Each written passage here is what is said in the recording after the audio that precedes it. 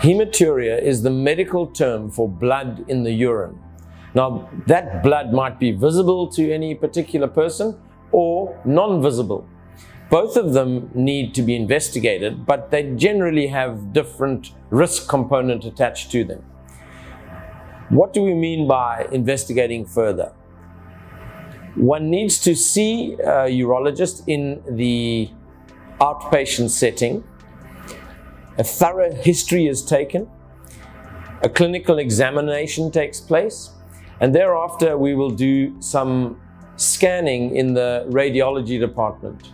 These scans are non-invasive, but they might be ultrasound, CT scan, or MRI scan, depending on clinical suspicion.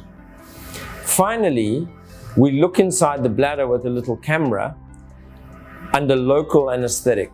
What we mean by that is we insert some numbing jelly in the water pipe, which makes it totally painless and usually very well tolerated by patients. Why do we do this? About 20% of patients with visible blood in the urine might have a significant underlying condition, including cancer.